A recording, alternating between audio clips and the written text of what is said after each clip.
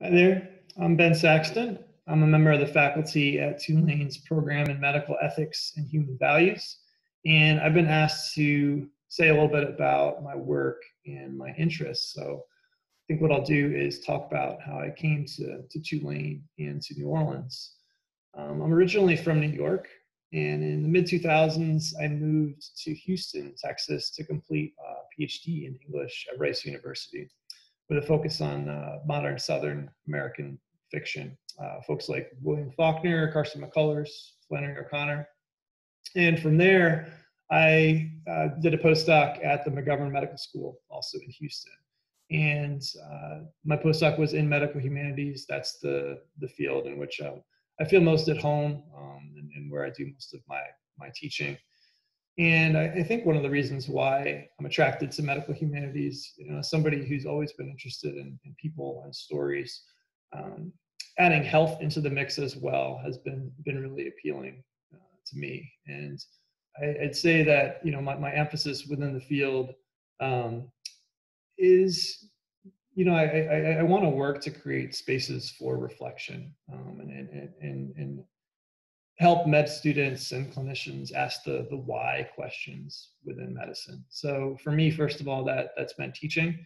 I've taught classes on narrative medicine, death and dying, illness narratives, the doctor as author, and many others. And that's also led me into projects involving reflective writing.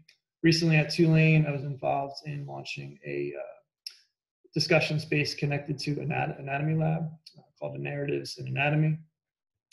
So once I finished my postdoc at the McGovern Medical School, I moved to New Orleans in 2015. And my work on the writing side has kind of moved away from academic scholarship and more towards personal essays, narrative nonfiction. I've been writing about New Orleans, the people, the city, and specifically the culture of gambling and game playing and poker playing in the city. And that's actually intersected, the questions that I've been asking in that space has intersected with a lot of the work that I've been doing in medical humanities. Questions like, how can we make good decisions within conditions of radical uncertainty? How can we effectively manage risk? How can we effectively make wise investment decisions? How can we manage our emotions?